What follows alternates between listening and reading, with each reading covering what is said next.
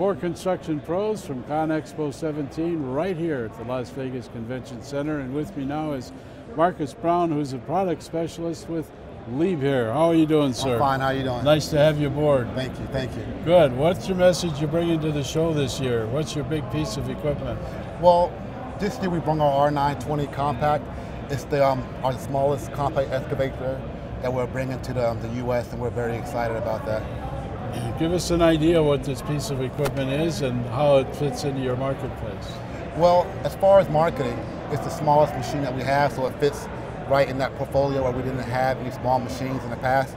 Okay. Now we have a small machine to compete with everyone else. Give me an idea of what we're talking about size-wise. It's a 20 metric ton, so it's about 44,000 pounds. Right. And size-wise, that's your big thing, is it? It's a reduced tail swing? It has a reduced tail swing, exactly. So when you're working in a compact area, you can swing the tail and you won't hit anything, which is very important when you're working like in a city or in a very compact area. And what's it do as far as stability? Does that have to all be considered into the factor? Well, you do. Because it's a short tail, it can be an issue with stability. Right. So if you want to, you can add a dozer blade, and that dozer blade you can put down to help out with stability.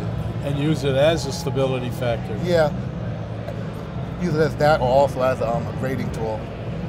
So how does this model set it apart from the rest of your lineup? Well, it's the smallest one that we offer in the U.S., so we go from a 20 metric ton all the way up to about 100. And for us, it's the smallest one. Power? What do you use it for power? It's a Liebherr engine as usual, 150 horsepower. 4-cylinder, okay. Liebherr engine. And what about operator comfort? Joysticks? Oh, very comfortable cab. We're very known for our cab. It comes standard with air suspended seats, and to control the tools, if you have any auxiliary tools to control that, we have proportional controls. Okay. Very smooth. Okay. You can see very well in that cab. Cab comfort too? Cab comfort is very, very good. Very good. Yes. And this is tracked? Excuse me? Tracked or wheeled? Oh, it's a track machine. It's a track machine.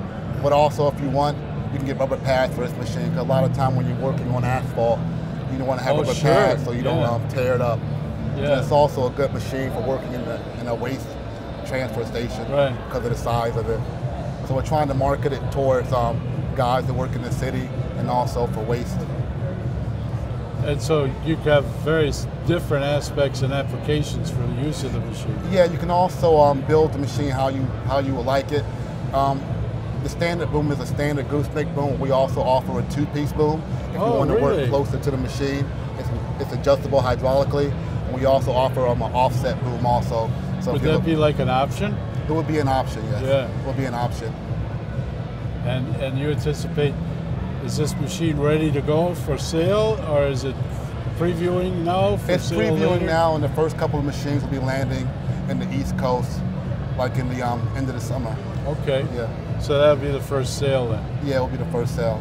We already had some pre-sales, right. So it's looking pretty good for us. Right. A lot of our customers like the fact that with this machine, because it's a small machine, we turn the engine lengthwise, and because it's turned lengthwise, all the daily checkpoints are right there.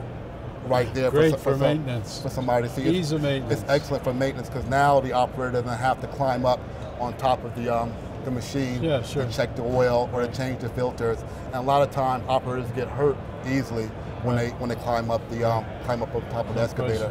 That's where most of the accidents happen. Well, I sure appreciate you bringing a message. Marcus Barnes with Liebherr and the new R920 excavator launch on the shorter platform right here at the ConExpo 17.